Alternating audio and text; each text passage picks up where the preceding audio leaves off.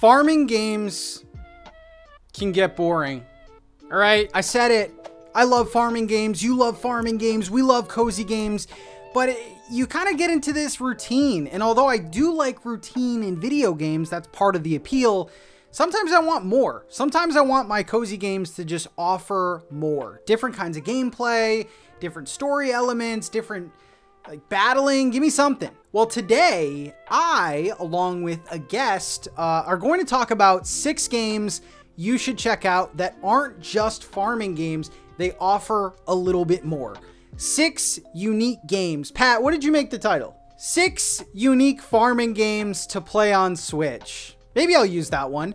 But yeah, without further ado, let's get going. Miss Bubbles, what do you got for us? Hello, it's Miss Bubbles and I'm so excited to be here with Pat today, talking about farming game hybrids that are really fun to play. I feel like farming games can be a little bit boring because a lot of the mechanics and the gameplay loops that they implement feel repetitive, they feel tedious, and you feel like every game is just the same, but it's just in a new skin. So I made sure that my picks today are ones that are quirky, they're entertaining, and they're unique in their own way, and they definitely deserve a spot in your gaming library. And if you love everything cozy games and RPGs, make sure to check out my channel, you're not gonna be disappointed. So my first game is one that I've been trying to manifest a sequel for it for the longest time, so every collab that you see me in, if I have a chance to talk about it, I try to mention it. So hey, maybe we can now manifest it together. I'm talking about Dragon Quest Builders 2. This is such an underrated hybrid game with elements of farming, mining, crafting, building, and more. I prefer this entry to the first one. If you played both, let me know which one you like, but I feel like Dragon Quest Builders 2 brings on a lot more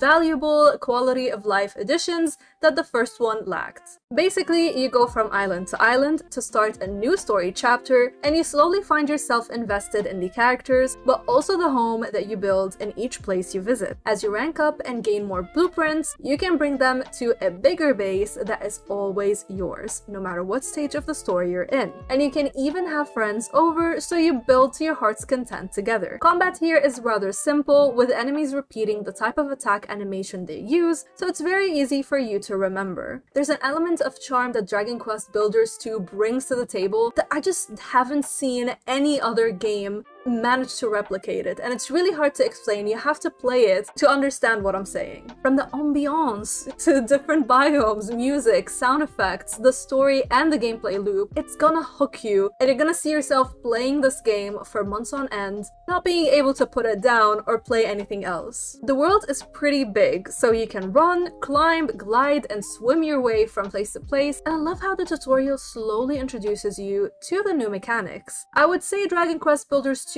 is for intermediate players. Beginners can feel overwhelmed with the more complex recipes and pretty much the chapters that you progress to. I played this on the Nintendo Switch for the longest time. I had a blast, and I also restarted a new playthrough recently on PlayStation. And the thing is, let me know what you think about this, but it's a game that I refuse to finish. I am someone who gets very attached to games that I play, and with Dragon Quest Builders 2, I just don't want that journey to end yet. So let me know if there was any game that you played before that you felt like, you know what, I just don't want the journey to end. I'm just gonna put it on the side for now. So I'm at chapter 8 with the game. I think I have like 3 more chapters. I just decided, you know, like, put it on the side, wait until Square Enix announces Dragon Quest Builders 3, and then I'll go back to it. So I want to know if you've ever had a game do that to you as well. Now, the first game I want to talk about is called Silent Hope. I feel like this one gets so slept on by people.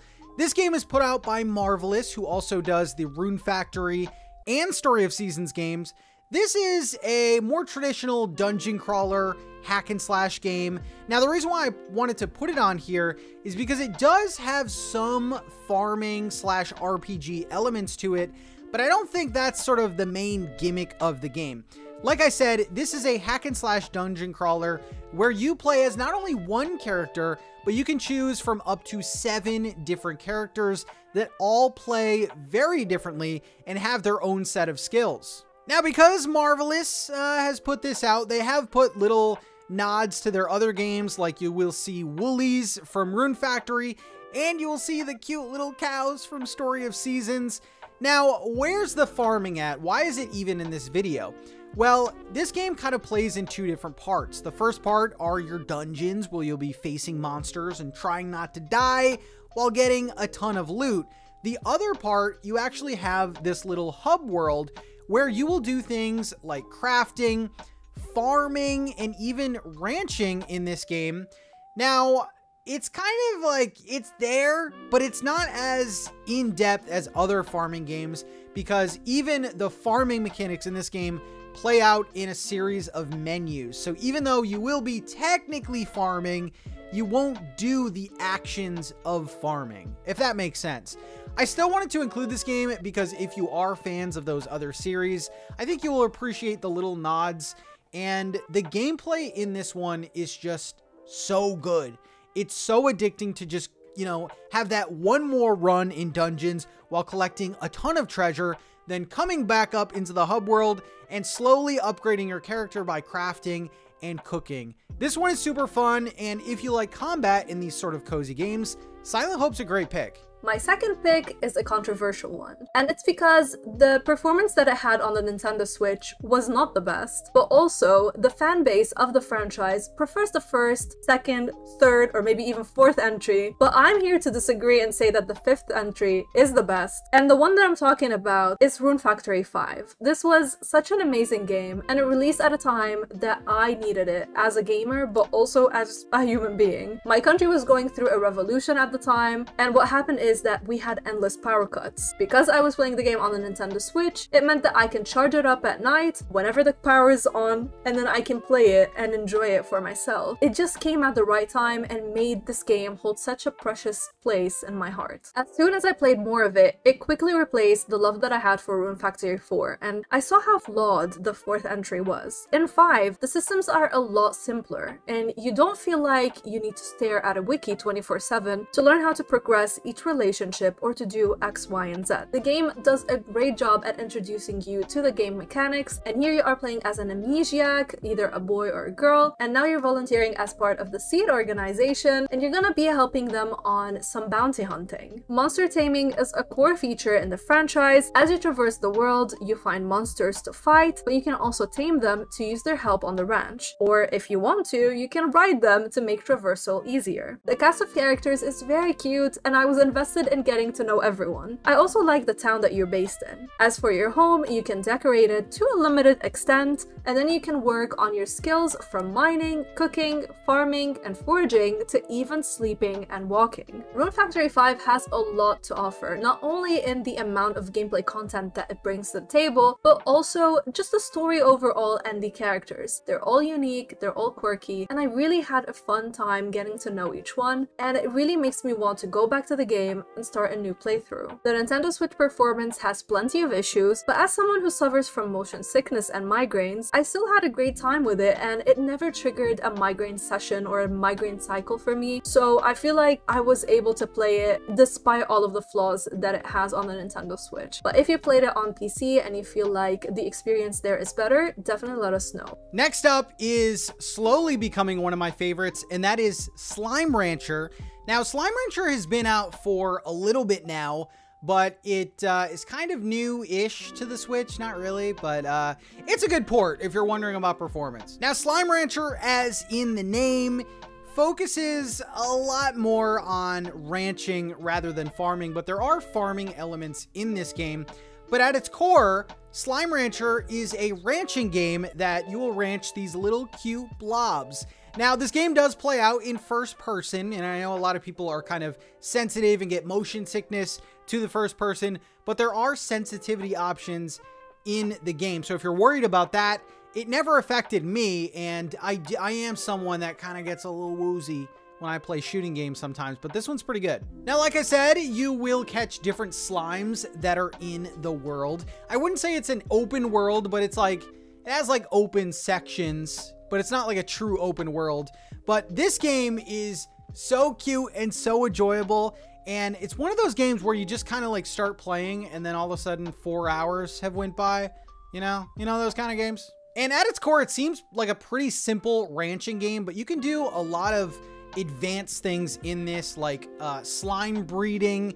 And there's also this really cool mechanic where So as you take care of your slimes, they will actually poop, and you use that poop as currency.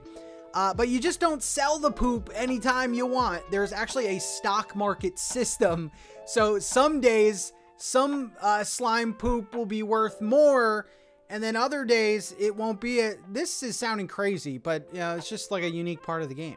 But yeah, if you were interested in games that are more ranching based, which I feel like we need a lot more of, Slime Rancher is a great pick. There's farming too, where you can like grow things and feed them to your slimes, but it's about the slimes, okay? This one's a good one. The next pick that I have is one that has a very particular audience in mind. If you like dark humor, grim story, something that is like a farming game with a big twist, then this would be the one for you. This is Graveyard Keeper. I feel like in the beginning the game got a lot of attention, but as years have gone by, less and less people know about it, so anyone who's new to the farming games genre is not familiar with it, and I think it's for a good reason, because this one is more for advanced players anyways. But the game doesn't take itself too seriously whatsoever, and if you love dark humor, again, this is perfect for you. You're gonna find yourself talking to a skull and a donkey, and then you're dealing with bodies, because your farm is gonna include dead bodies in some plots, and then vegetables in others. And the reason why I say this is an advanced game is because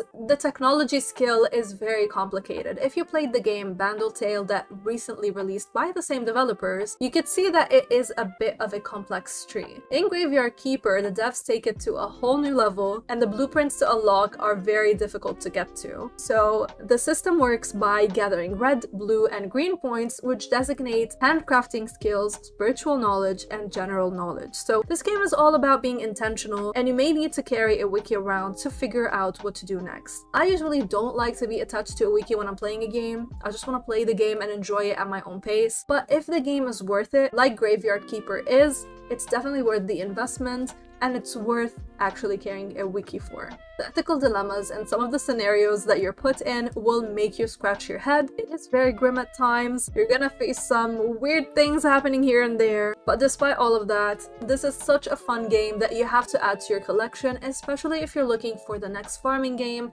that's a bit more advanced and a bit more challenging. Anytime I can talk about Moonstone Island, I will.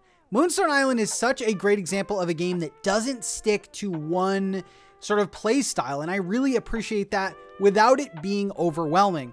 Now, if you didn't know what Moonstone Island is, it is essentially a monster collecting game that has sort of a lot going on. It has farming, fishing, gathering, relationship stuff, but it also has a big emphasis on card-based battling and, like I said, monster collecting.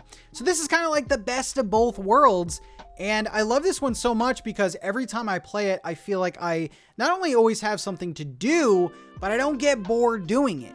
Now, admittingly, the farming in this game is pretty basic. However, there are seasonal crops that you can get. So, you know, the crops that you can grow in the summer aren't going to be the same ones that you can grow in the winter. Spoiler alert, you can't grow anything in the winter unless you got a greenhouse. But the crops aren't used for just selling. You can craft with them. You can now cook with them per the recent update. You can even make potions with them and just feed them to your monsters, power them up. It's pretty good. Also, the cool thing about this game is that it's constantly getting updates. The devs have a roadmap of updates that this game is going to follow. It runs great on the Switch. And yeah, if you don't have this one, go get it. It's pretty good. Thank you so much, Pat, for having me at Nintendo Talk. I love Nintendo. I love your channel. I've been following you for such a long time, even before I started my own channel. To be able to be here and share my picks for farming games with you is awesome. So thank you so much for the opportunity. And I hope to see you in the next one, which you actually are, because part 2 is over on there. So I hope to see you. Until next time. So there you have it. Those are 6 unique farming games you should definitely check out. Want to give a huge thanks to Miss Bubbles for joining me on this video. If you haven't checked out her channel, do so. It's more of the same. It's more cozy stuff, although she kind of dips into like RPG stuff. So yeah, if you are bored of farming games or the games I'm covering, go check her out. We also did another part on her channel where we talk about this same subject, but 6 more games. So if you want to check out even more games like this, check out the pinned link in the comments. And in the description, I guess. Thank you again, guys, for watching, and I'll see you in the next one. Peace out, everyone.